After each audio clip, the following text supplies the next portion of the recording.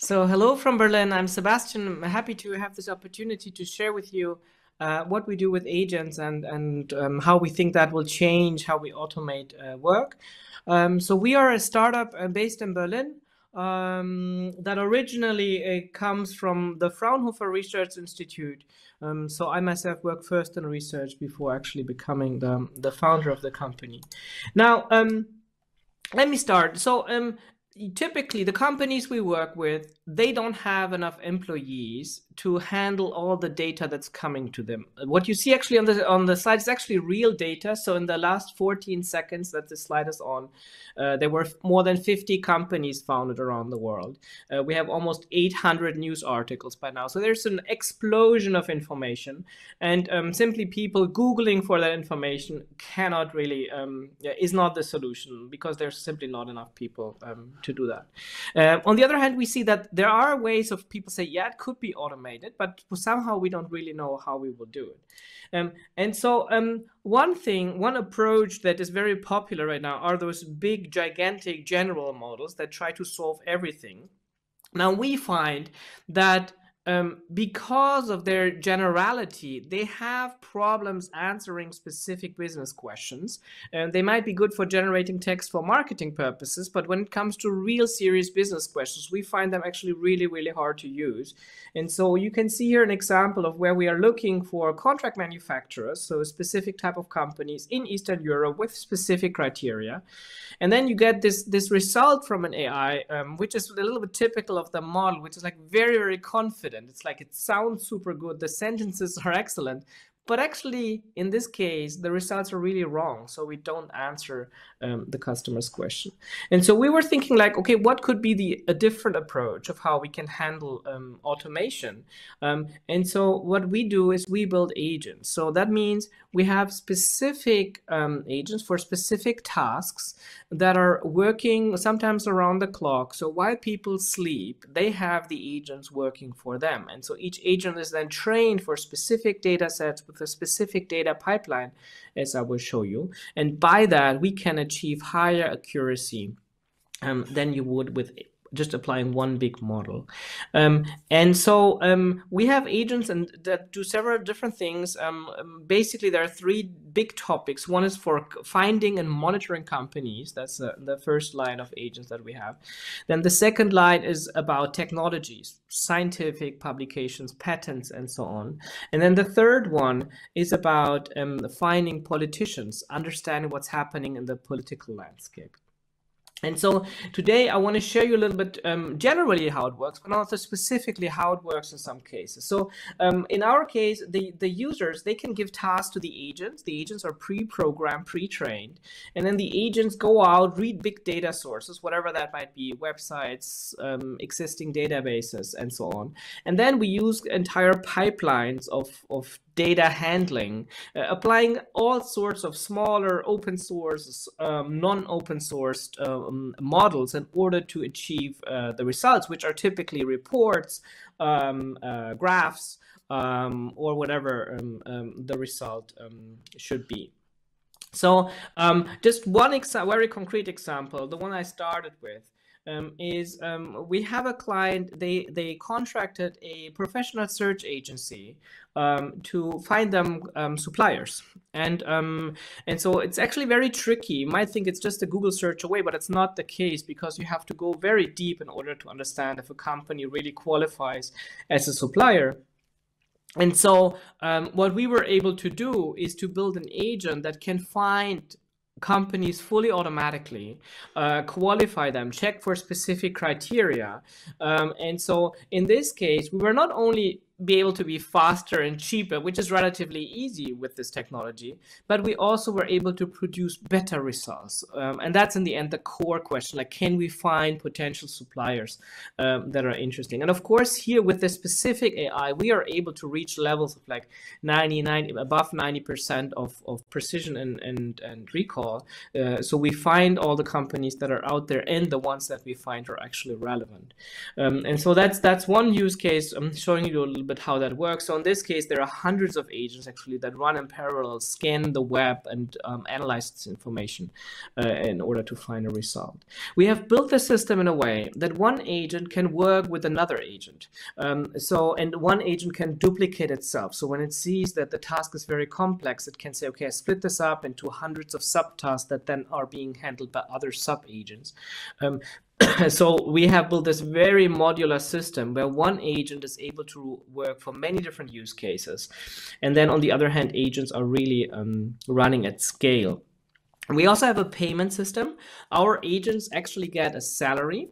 And so we handle that with agent tokens. So customers buy agent tokens, and then the agents use them as we depending on the complexity of the task. In general, we have like a few different modes of operation. The smaller companies we work for, they typically just rent an existing agent, so the one that already was built, and they just configure it for themselves. We help them maybe a little bit doing that, but in generally it's the agent as it is. That's what we call the agent store. And then we have other bigger customers typically who say, but can you not change the agent or enhance the agent or even build a fully new agent for us? Then we do in what we call an agent factory project. So we have a very close interaction where we check and compare with human results and see how we can have agents that perform well.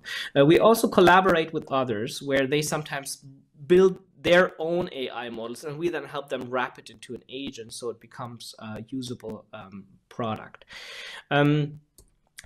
So I now have prepared a few cases for you to share concrete things that we're doing. Right now we are working mostly in 4 industries. So pharmaceutical, energy, defense, and for government organizations. And I will share with you a few cases what we did with Bayer, the pharmaceutical company, but also with Petrobras in Brazil, actually, in the field of energy. And so let me just show you a little bit how it works. So this is a small demo video, but it's the real system. So what you see here is how you first invite an agent into those information spaces that we have. So you really form a team of humans and agents, and then you can give tasks to an agent. And so the first agent that you will see here is a news agent. It reads the news in 150 countries, and you can configure it. So you can say, in this case, we're looking for trade policies, sanctions, free trade agreements, what's happening around the world for these topics. And so the agent goes, translates the topic, it has been pre-trained, so it knows the countries of the world, it knows the politicians of the world, and comes back after a few minutes with a briefing of what's happening around the world, automatically translated, grouped by topics, sorted by relevance, and in order to give you like a global overview of what's happening regarding this topic. The second agent that you see here is where we monitor specific companies. So we have agents that run day and night to just check if there are new events. Could be weather events, could be acquisitions of companies, and could also be something like a COVID case in a Chinese port that the agent finds in Chinese news and relates it to the port. And then finally, you see here this example of the company search, where you also can see that the reports are interactive. So actually, when we have a value of high confidence, which is this big dot that you saw, you can actually click it and see and check what is the data that is behind that. So now you saw a little bit like how the agents work. And just to show you again, so you saw now company identification. It's one thing that we are working very actively on. So far, we still have to train the agent for specific applications. So in this case, the agent is like pre-trained for pharmaceutical suppliers, so it understands what are pharmaceutical suppliers, but then it can search for anything from creams to lipsticks to tablets that you had here, bubble gum, so anything that pharmaceutical companies might produce or might make, and we can find all those companies automatically. So the human only provides the criteria and the geographic region, and then the agent comes back out with the report. So you can also run this continuously to check if there are changes in the market and have an overview. Super important here. The core thing is this is not based on a database. So we don't know the companies in advance. Instead, we mimic how a human would go through. So the agent goes through the website, checks what do they describe about themselves, takes this, analyzes this, judges this, in order to finally produce the report. The second thing that you saw was a company monitoring. So here, really, the user just tells the agent, okay, this is the company I'm interested in. This is the location I'm looking for, and then the agent just goes out, typically every day, reads the news, reads their website, check if there are changes to their website, and then classifies those events automatically, saying this is a product announcement, change in management, an important other event or so. So we can do that. It's especially interesting if you are like a global company, because then you might have this supplier in Brazil or in Mexico, and you don't even speak Spanish or Portuguese, so it's very, very hard for you to know what's going on. And so in this case, this is fully automated. And then the third case that you saw is this news agent, which we actually just 2 days ago like extended so that it also covers LinkedIn and Instagram and YouTube as media sources.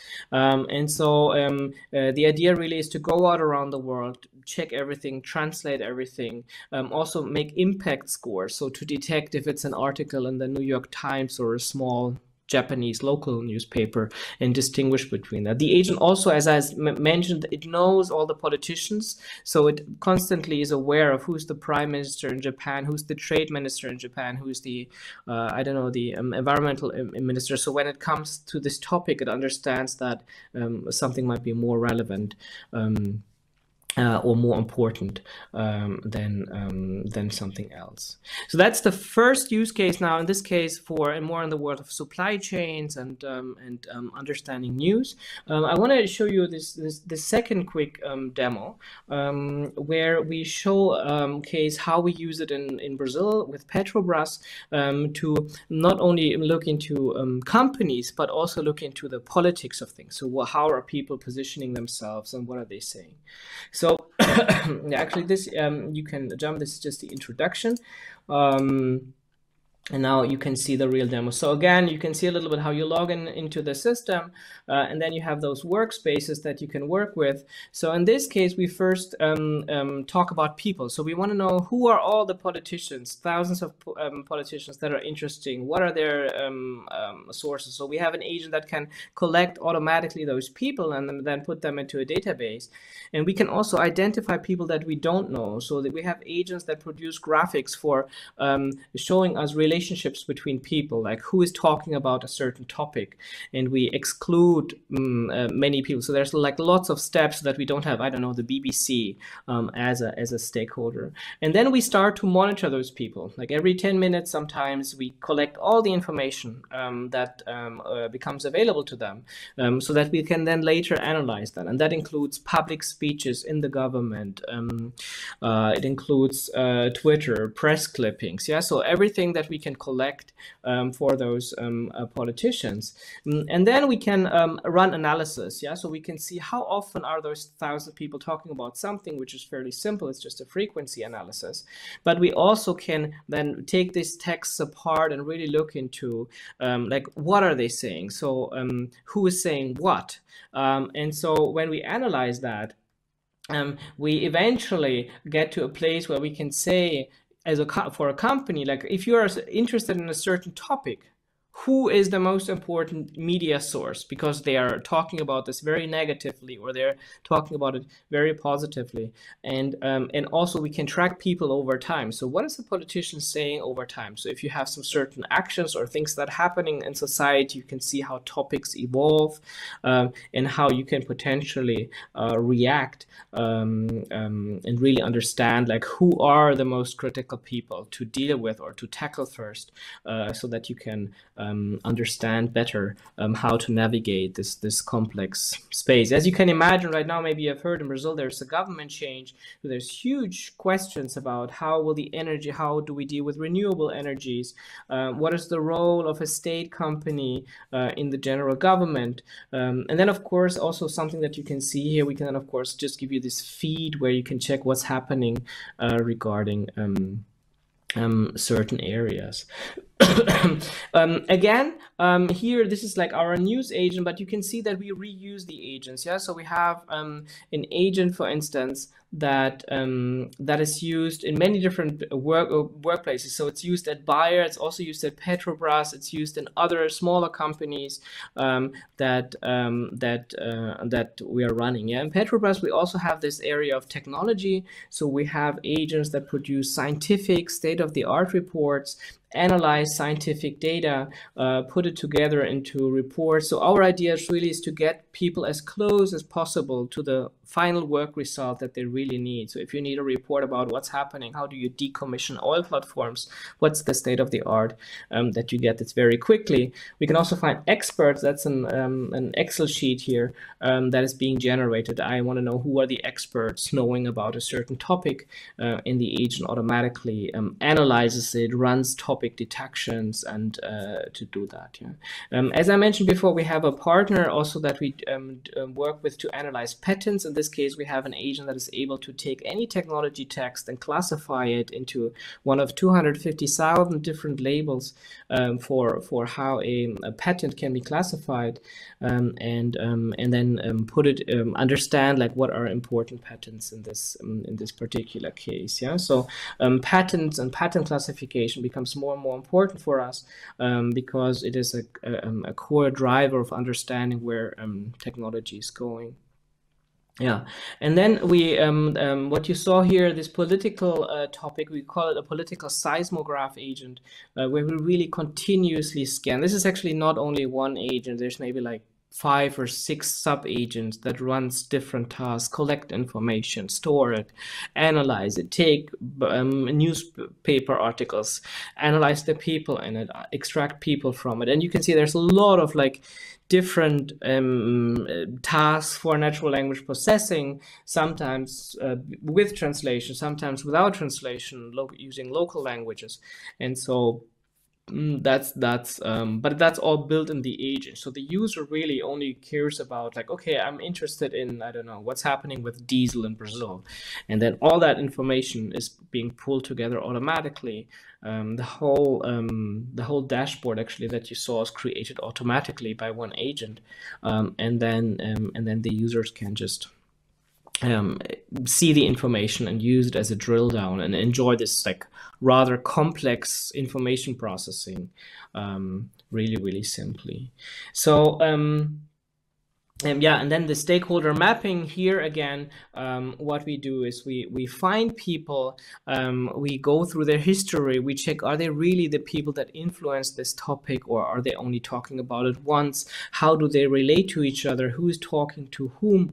And so this agent generates this graph of stakeholders. Right now they started with a Twitter analysis. We will now integrate the news into it, so we will have more and more richer media source about who is talking about whom, and who is actually a person that is like influential in a